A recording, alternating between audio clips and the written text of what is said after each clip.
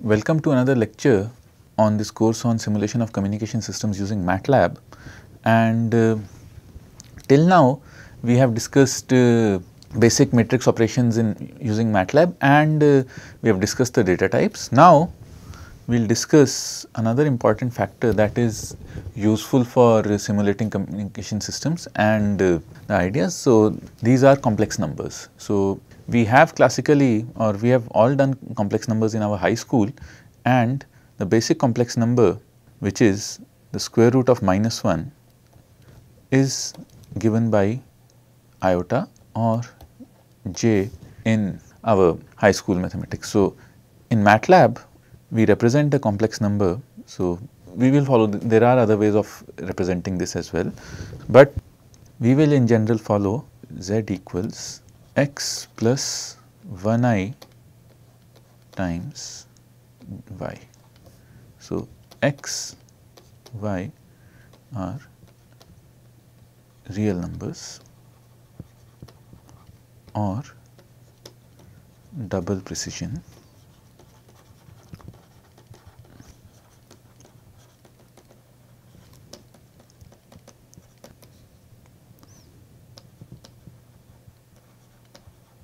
and by real double precision floating point numbers. And so, in general you could write z as x plus yi as well, but this notation at times leads to confusion. So, 1I times y, we will represent this. So, let us first start off by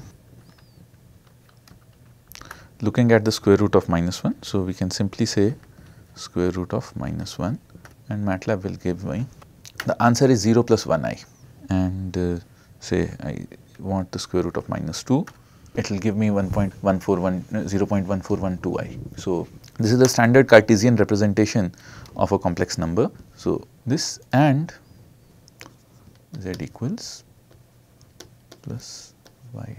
You can write it like this. So, this is slightly different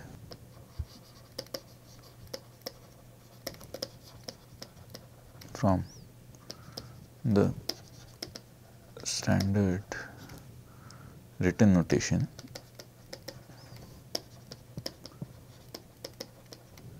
x plus iota y or x plus jy, but yeah.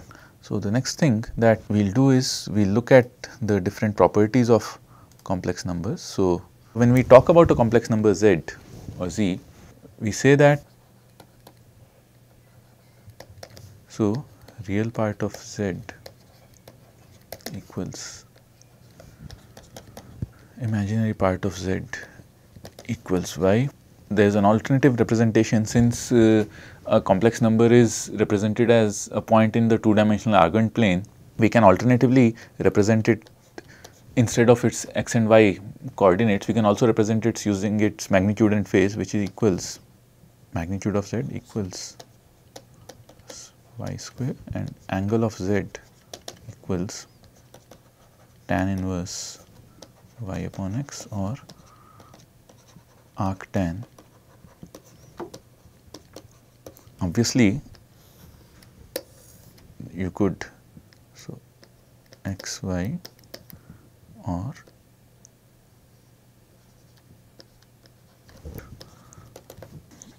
so this is the equivalent polar representation of z.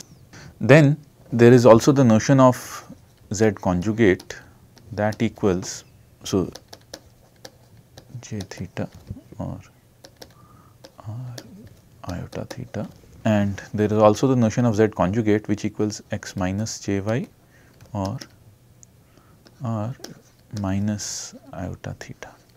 Fine. So, it is known that into z conjugate, that the mod square of z is z conjugate equals z or mod of z equals square root of z conjugate or angle of z equals half log to the base e this. Fine. So, this is how you define everything in terms of also real part of z equals z conjugate divided by 2, imaginary part of z equals z minus z conjugate divided by 2. So, these are the ways in which you can represent a complex number. So, let us do all of this. So, z conjugate is represented by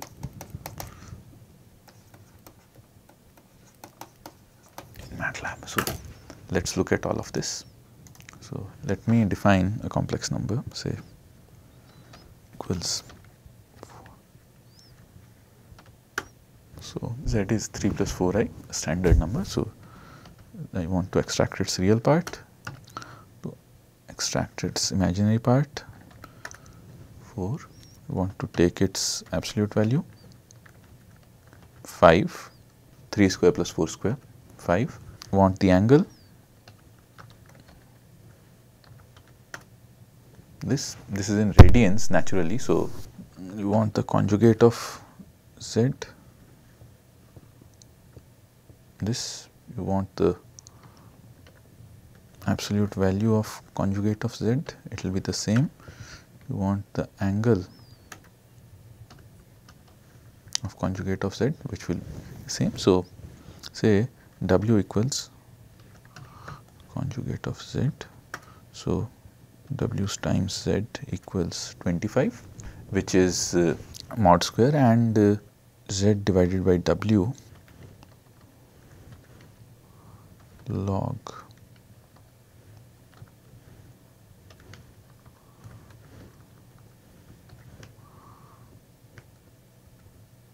.9273. So, rather I should correct it here that this is the imaginary part of this. Fine. So, these are the basic operations on complex numbers that can be accomplished using Matlab, and this is how Matlab uses the complex class. So,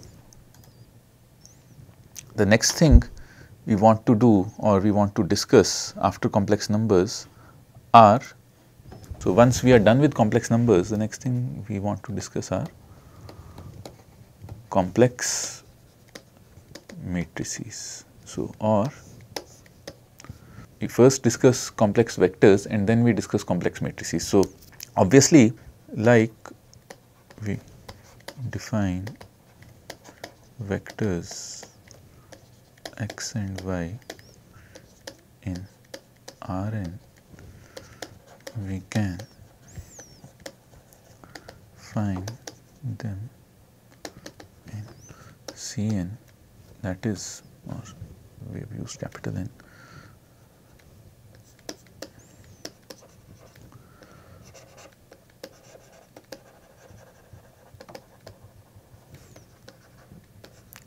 Complex space. So, a vector x is said to be in Cn if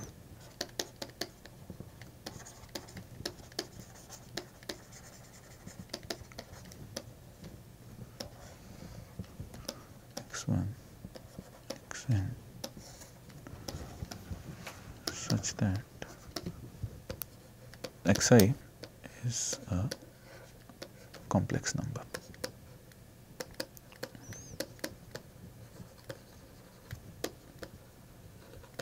So, the only thing here is that the tricky part about complex numbers is the idea of the inner product. So, we have defined the inner product and the outer product for a vector. So, let us see how does that change in case of a complex vector. So, consider a vector or two vectors x and y, there are two vectors x and y in the n-dimensional complex space. Then if we go by the traditional definition of the inner product, then x transpose y is the inner product. But this definition will be problematic in case of complex vectors. Why? Let us come to the answer. So, the length of a vector or its norm is defined as the square root of the inner product that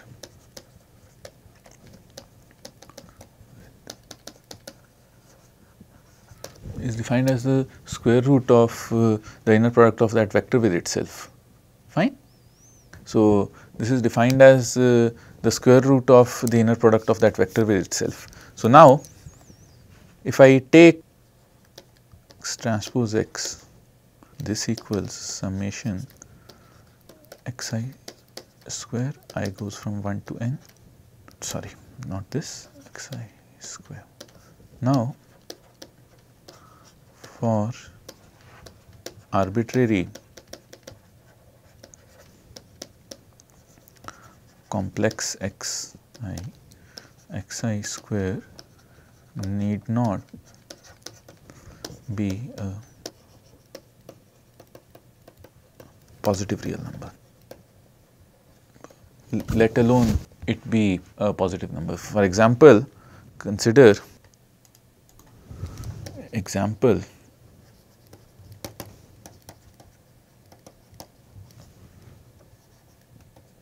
equals iota or j, whatever you want, iota. So, x is a vector containing i's, all iotas. So, the problem is that when I take x transpose x, I get summation I goes from 1 to n iota square or I square, which becomes summation I goes from 1 to n minus 1 equals minus n. So, x transpose x in this case negative, or suppose x equals j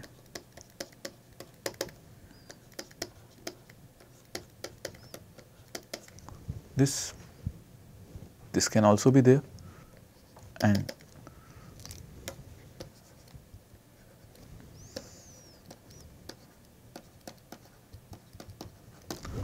then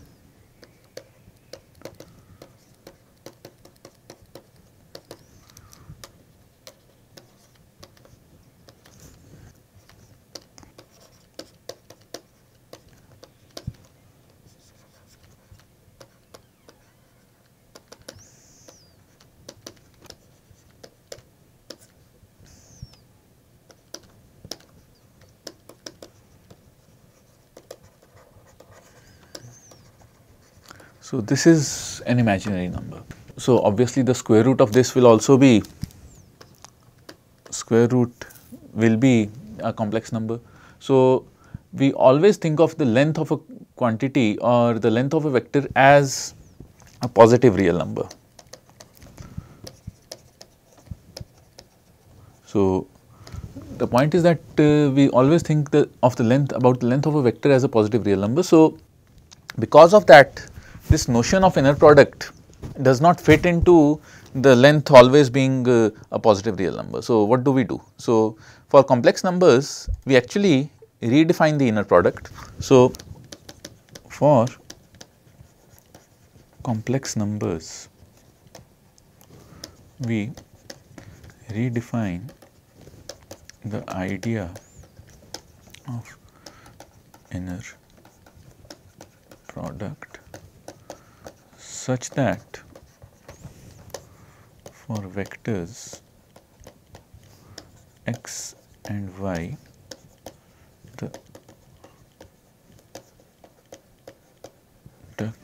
the inner product is as X complex conjugate transpose Y, that is summation k goes from 1 to n x k complex conjugate y k. So, this is how you define the inner product, and this operation of complex conjugation and transpose. So, equivalent to of complex conjugation and transpose is known as the Hermitian operator. This combined conjugation and transpose is known as the Hermitian operator. So, this is represented by this, and the inner product is represented by X Hermitian X or X Hermitian Y. So, the inner product is represented as X Hermitian Y. So, this case of vectors, the norm is given by square root of X Hermitian X. This equals square root of summation of k goes from 1 to n mod square of x k. This fine. So, this is how you define complex numbers and complex vectors. So, let us look at an example here. So,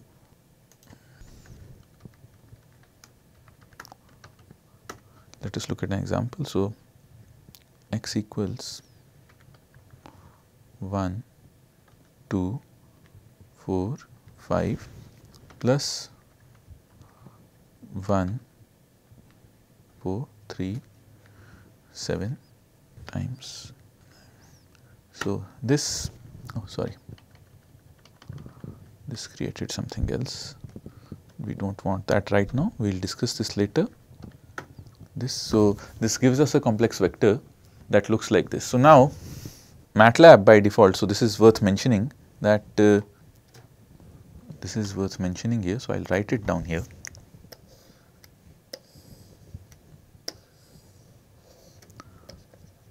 By default, the operation in Matlab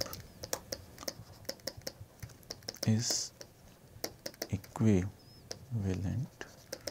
to the Hermitian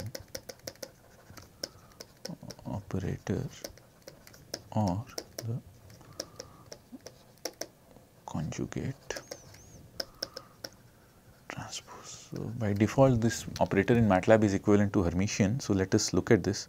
So, this, and I will just print this. So, this gives us the conjugate transpose of x, which is given like this. So, now let us try to find the inner product by the conventional way, x times x, this gives me. So, this gives me a complex number, whereas this gives me a real number which equals the mod square of all the elements of x. So, this is how the Hermitian operation works. Obviously, this is true for other complex numbers and complex matrices as well. So, we can try out. So, the Hermitian operator in general, so I should write it here.